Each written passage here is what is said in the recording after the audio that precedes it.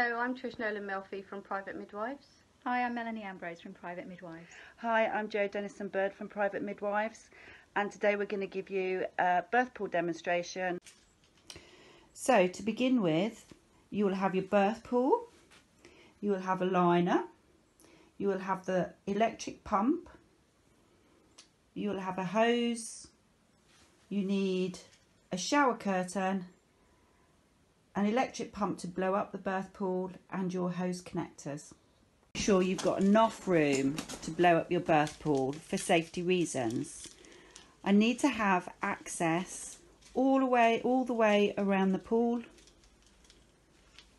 If you need to move furniture to make it safe, then please do so.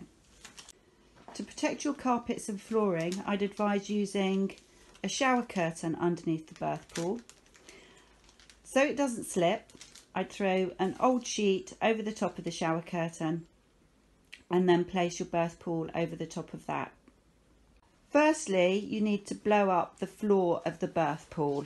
This is going to be a little bit noisy while this happens, so I'd suggest if you have a labouring mother that she go upstairs or have a bath while the birth pool is being inflated. Brilliant. Just make sure that the floor of the birth pool is really well inflated before you put the liner in. Once the liner is in and you've filled it with water, you won't be able to access the attachment to the birth pool floor again. So the other thing is, some birth pools come with a seat. If your birth pool has a seat, you need to blow that up next. To blow up your birth pool, you will notice that it has two attachments. One larger attachment for deflating the pool. What you need to do is screw that in, and that will give you an access to a smaller opening that you can put your pump into to inflate the pool.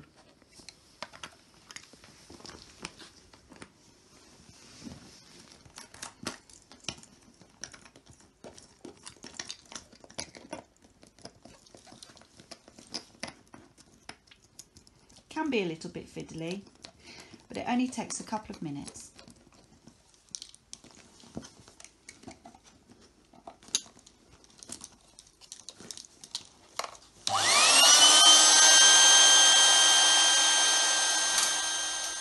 When you're ready to fill the pool, attach the attachment to the hose.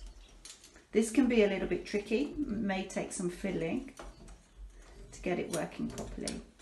I'd suggest having a trial run well before labour commences, just to make sure that you have the right attachment for your tap. So Trish has a great idea. If you can't get your tap adapters to work, she's using the pump that we generally use to take the water out of the pool. We're going to use it in a sink full of water to transfer water through the hose and into the birth pool. You're going to need electricity main fairly near to the sink, and the water should then transfer through the hose, and we're going to follow that through where hopefully Melanie is filling the birth pool.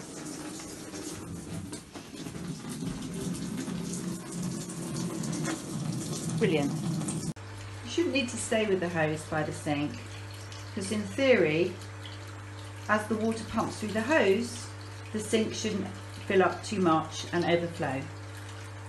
You might want to just come back and check on it once in a while though.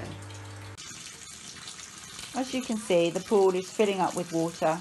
It does take a while to do this, depending on the size of your pool, obviously. You'll also need to make sure that your water tank is turned up to high. Initially, fill the pool up with water from between about 37 degrees centigrade to about 40 degrees. And fill it to the first watermark on your liner, the minimum levels.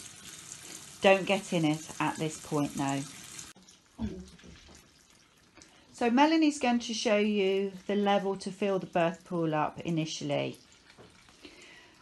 That will be about the minimum level marker on your birth pool liner. For the first stage of labour, the water temperature needs to be between 36 and 37 degrees for first stage of labour. Your midwife will continually check to make sure the temperature remains stable throughout your labour. And for the birth of your baby, the water temperature needs to be at 37 degrees. And again, your midwife will check this before your baby is born.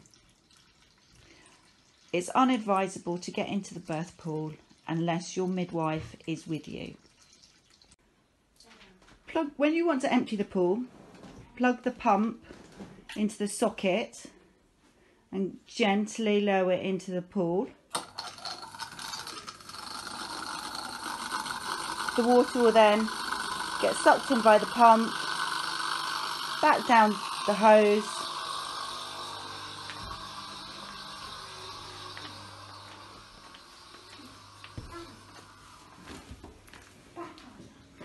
and back down the kitchen sink.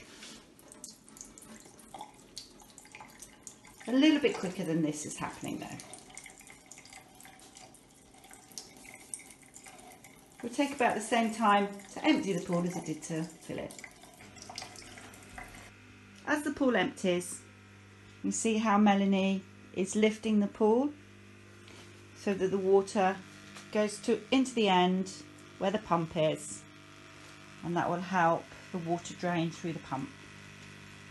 When you come to deflate the pool, you do it the opposite way round to inflation. So start at the top ring and inflate using the large opening, and if you can gently press the air out of the pool, that will hasten deflation.